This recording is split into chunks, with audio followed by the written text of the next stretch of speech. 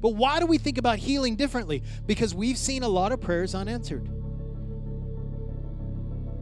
But beloved, listen, we don't build theology around unanswered prayers. We don't build theology around unanswered prayers. If it's in the Bible, He's the same yesterday, today, and forever. My God heals today.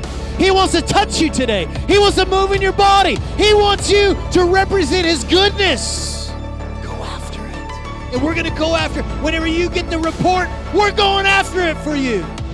We're not just going to dismiss it by going, well, if it's the Lord's will, we have no responsibility here. We're going after it. It's available. We're going after it. We're going after healing.